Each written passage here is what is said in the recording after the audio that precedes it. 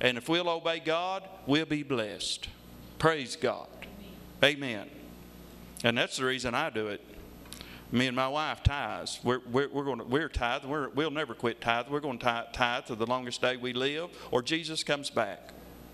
And we're going to give to the longest day we live, or until Jesus comes back. Amen. And God said He loves a cheerful giver. Amen. And we're going to be cheerful in our giving.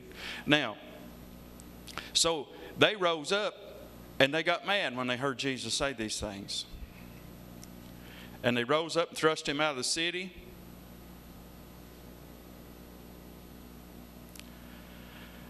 And led Him to the brow of the hill wherein the city was built, that they might cast Him down headlong. Boy, you're talking about making people mad. Now look at that.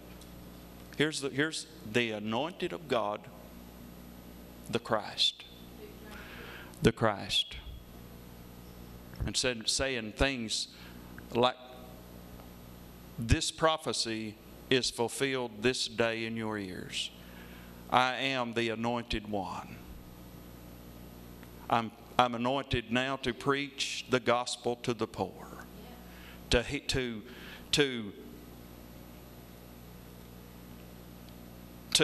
the brokenhearted, to preach deliverance to the captives, recovering of sight to the blind, and set at liberty them that are bruised. And I was reading, I think it was in Amplified, to set at liberty them that are bruised, just them that are trodden down with the world has just beaten them up. He said, I'm sent to bring them out. Whew. That's good stuff. And now they've got mad and want to cast Him, taking Him, listen, rose up, thrust Him out of the city, led Him into the brow of the hill wherein their city was built. We're talking about our Lord Jesus here now. People doing that. Some people today are doing that same thing. Yeah, they are. And you just don't realize it. And but He passed through the midst of them, went His way, came down to Capernaum, a city of Galilee, taught them on the Sabbath days. And they were astonished at His doctrine, for His word was with power. Was here too. And in the synagogue there was a man which had a spirit of an unclean devil. Notice where he was too.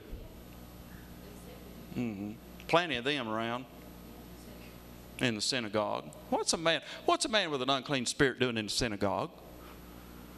What's a man with an unclean spirit want anything to do with the house of God?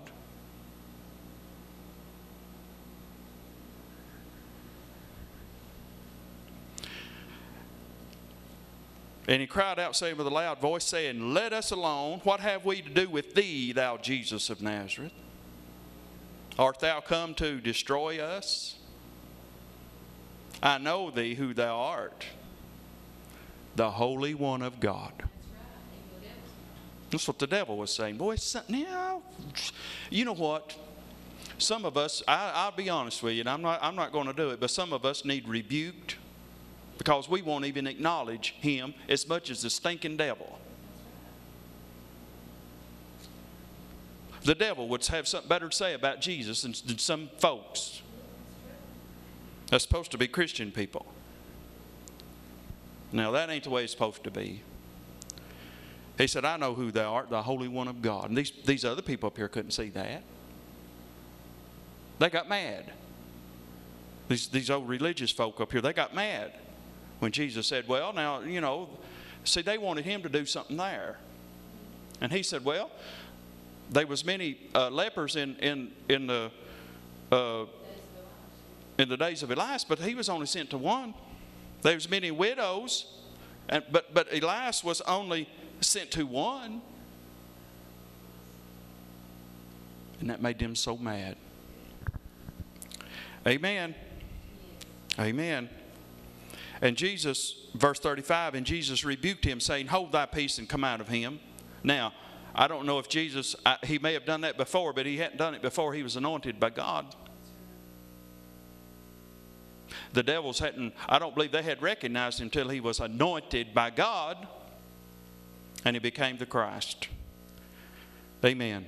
And He said, hold your peace and come out of him. And when the devil had thrown him in the midst, he came out of him and hurt him not. And they were all amazed, and spake among themselves, saying, What a word is this? For with authority and power, now notice that, authority and power, he commandeth the unclean spirits, and they come out. And the fame of him went out into every place of the country round about. So Jesus came, and he was full of the Holy Ghost.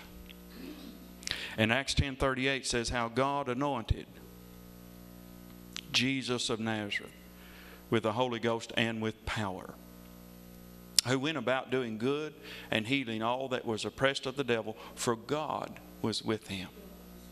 Now, if we want the power of God in our life, we're going to have to walk with God.